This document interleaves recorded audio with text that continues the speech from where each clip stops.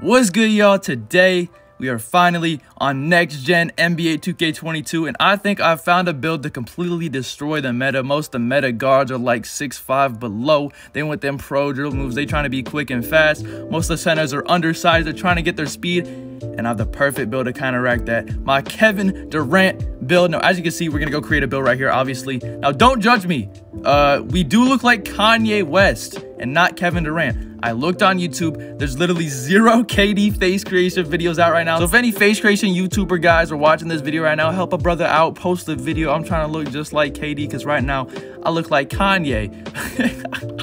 I know Donna just dropped, but we're trying to look like KD. This is a basketball game. I mean, I guess you can take like a rap story into my career. So okay, I'm gonna just stop talking. But yeah, man, we're gonna go power forward position right here because KD is a power forward for the Brooklyn Nets. So that's what we're gonna rock with right here.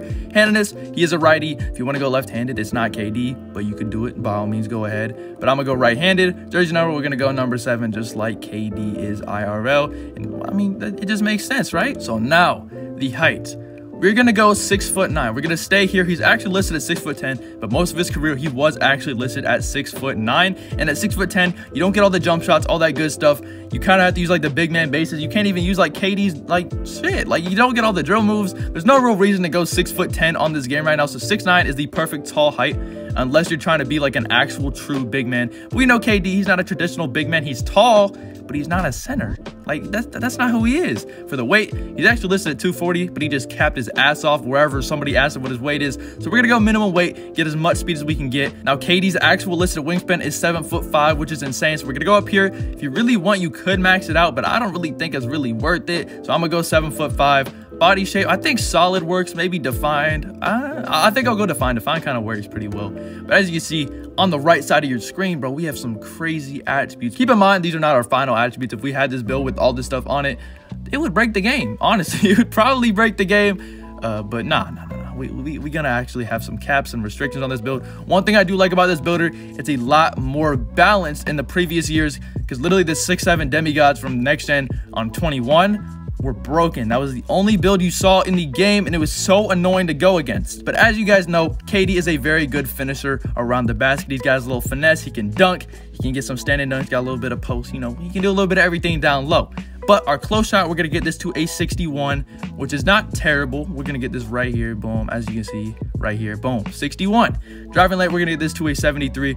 And the badges and attributes on this build are very specific. So you're going to have to basically follow step by step what I do. You could probably finesse a little bit once I'm done. But like while I'm going through it step by step, you probably shouldn't finesse or mess with it too much. Driving dunk, we're going to max it out and go down a little bit to a 84, because that's literally all you need to get contact dunks in this game. There's a 92 driving dunk contact dunk threshold, but we're not getting that because like there's no point, right? Like we can't even unlock them, so there's no reason to go here.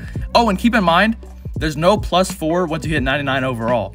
You just hit 99 and then your build is complete. So typically on current gen and previous 2Ks, this would go up to an 88. In that case, I would have actually upgraded this to a 90 because you probably get some more packages at a 90. But no, in this game, 84, that's it when you're 99 overall and all that. So that's why we stayed there. For our standing dunk, we're actually going to get this to a 90 rating. I know we get a lot of good standing dunk packages. This gives us 22 finishing badges, which is actually a lot, bro. We get rise up. Actually, one thing that's really cool about this, you can click triangle and you can view all the badges with the right stick, go around. And look, bro, all these badges, they don't always take 4 attributes for Hall of Fame. There's some that take 7, some that take 5, some that take 6. There's a lot of different badges in this game that are more attribute points, which is very interesting. So you might have looked at the badge count, 22 finishing, damn, we didn't really have that much. But it's really different in this game because, like I said, the badges aren't as like this, they're just not the same, you know? They're just really not the same. For our shooting, we're gonna max out our midi and our 3-pointer, and we're just gonna drop our midi down too because we still keep our 24 shooting badges. Now, if you want gold hot zone hunter, you probably could do this. At the end, I'll probably try and finesse a way around it to get this 84 instead of the 82. We all know KD's a good mid-range shooter, but hey, I don't really know if you need it. But hey, bro, it's up to you. You can really do whatever, but I just dropped this down too to get more badges in other categories. But as you can see, look at these badges, bro. We got a lot of different ones. We got rhythm shooter, set shooter, sniper. I'm very excited about this badge. Jump shots taken with slightly early and slightly late timings will receive a boost, while shots with like bad timing will not get a boost. They'll be even worse. I really think this adds a skill gap to shooting this year. If you know how to time your jump shot, I feel like with a lower 3-ball, you will be knocked down. Especially with the 79, you've probably seen 79 like, bro, that's not KD. But with this sniper badge, I honestly think that can make or break a ton of builds. We have lucky number 7, which sounds super cheesy this year. It's kind of like clutch shooter, but on every single shot. Hot zone hunter silver, that's basically enough you really need. You don't need that much, nothing crazy. Corner spots, just W if you're spotting up. Clutch shooter. Most of these badges are normal, but check this out, bro. We get blinders. Blinders is back. I don't know if it's as broken as it was last year, but this badge was insane last year. I haven't really tested out too many crazy badges. I haven't really played in the park yet, so I'm not sure if blinders is as good as it was last year. We'll just have to figure that out once I upgrade this build and bring them to the park. Now for our playmaking, we're gonna get our passing accuracy to an 80. This gives us a part of the name that I think is pretty dope. It's actually really cool that we get the build name here, and we do unlock some nice playmaking badges as well, getting that to an 80. Our ball handle, we're gonna max this out along with our speed with ball. A lot of builds that are taller do not have this ball handle upgraded, and I think there's a lot of dribble animations that you do unlock once you get that 75 ball handle, so it's nice to have that 76 to get some nice dribble animations. We don't get the pro dribble moves, but we're still able to do a lot of things with a 75 plus ball handle this year. And as you see, the badges, blue hands, I'm not really sure if I'm going to be using that badge at all, really. Now, we don't unlock ankle breaker, but we do get space creator and tight handle, so I think we'll be just fine with this build. Now, I'm not gonna lie, bullet passer is a very essential badge in this game. At least last year it was. If you didn't have this badge, your passes were gonna be in slow motion, which is not good. You don't want slow motion passes. We're gonna get dimer, floor general, quick first step. I wish we could get this higher, but honestly, we're 6'9", and sometimes you just gotta remember that we're really tall this build. But now for our defense, what we're gonna do, we're gonna max out almost everything here, which is really nice. We're gonna max our interior defense, our perimeter defense, our steal, our block, which goes to a 97. We'll talk about that later. We're gonna get our offensive rebound to a 58 right here. Boom, and we're gonna get our defensive rebound to a 84. And just like that, bro, 26 defensive badges, as you can see, and just like that, 26 defensive badges. That is a ton. We get Hall of Fame Intimidator, which is very rare to see on a build that's not like a main defensive build. Like, this build just has defense as a plus. This build is an offensive beast, plus we have crazy defense. We get Chase Down, Hall of Fame, we get clamps on the perimeter as well.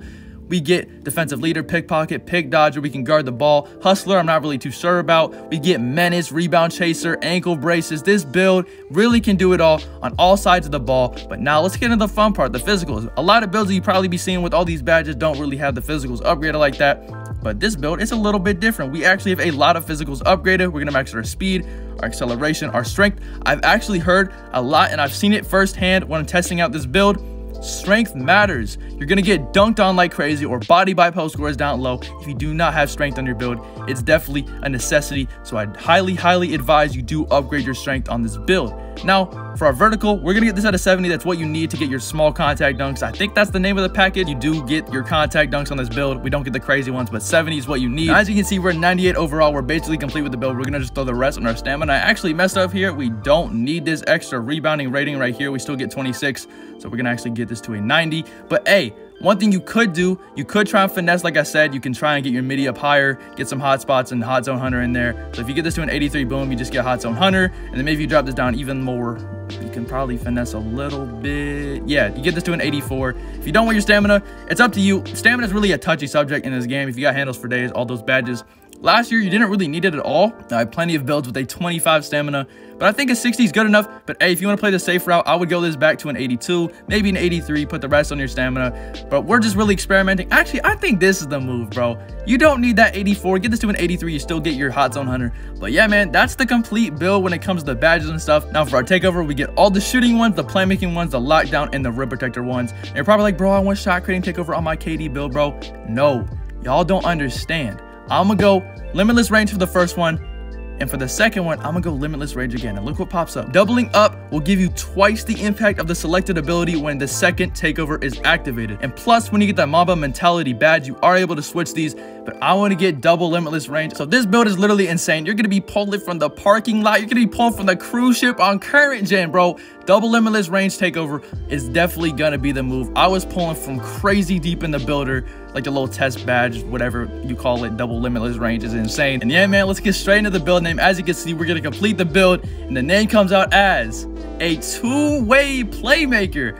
What the fuck? I don't know why we get this name, but it is definitely a W name. We get shades of Anthony Davis, Chris Webber, and Pascal Siakam. We don't really need that KD comparison because this build will play just like KD. And that's going to wrap it up for today's video. If you enjoyed this video and you have success with this build, or if you have any questions, let me know down below in the comments what your opinions on this build. If you don't like the build, let me know. If you like it, let me know. I just want to know what y'all think. The builder is new, it's brand new, so if this build doesn't fit your playstyle, there's obviously other builds out there. I'm going to be dropping hella more builds. And yeah, that's basically it for today's video. If you made it to the end of the video, typically what I do, I give my subscribers, the people who really ride with me, something to comment at the end of my video. And today, we're going to go comment generics because I'm looking at my screen and we just see some generics. So go comment generics if you made it to the end of the video.